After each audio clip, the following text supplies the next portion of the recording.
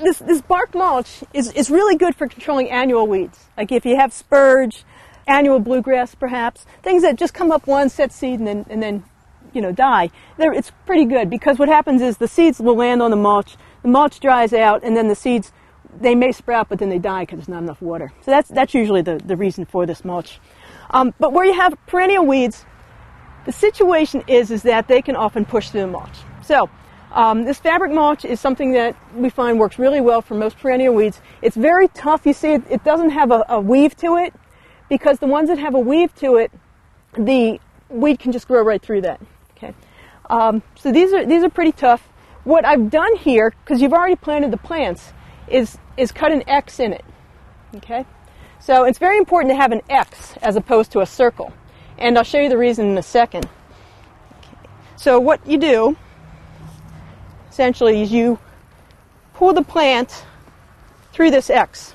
Now, the reason the X is important is that allows you to put the mulch as close up to the shrub as you can. Okay, because every time you have a space, that's an opportunity for a weed to grow through. So you want to reduce the amount of spaces that the fabric mulch isn't covering. Okay, so there you go. You don't have to dig out anything for your plant. It goes right over the top, okay, like that. Then what you do is you take your bark mulch, or you could use rocks also, and you put it down. Okay. This mulch isn't really for keeping out weeds. It's really to protect the fabric.